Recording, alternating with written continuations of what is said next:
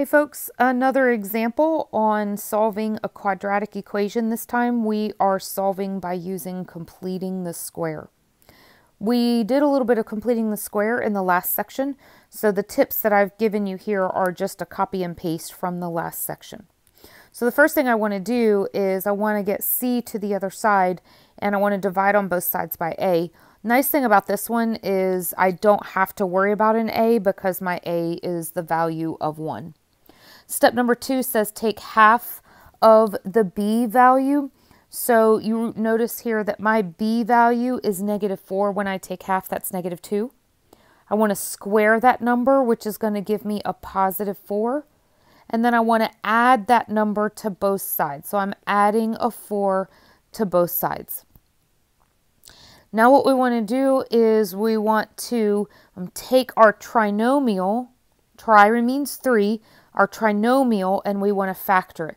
Remember, I gave you a shortcut for this in the last section's video. Keep your variable, which was x. Whatever the half value of b was in the last step is going to be the rest of your quantity. So the half of b was -2. So that's a shortcut then to being able to factor.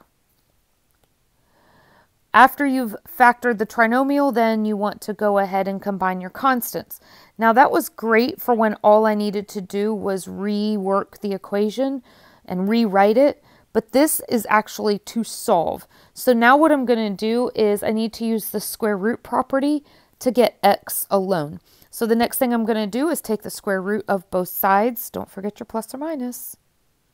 Squares and square roots cancel each other out, so you're just left with an x minus 2 over on the left. And then you can add your 2 to both sides, and you have x equals 2 plus or minus the square root of 2. Please do me a favor and write down how many solutions you have and what kind of solutions you have for this particular example.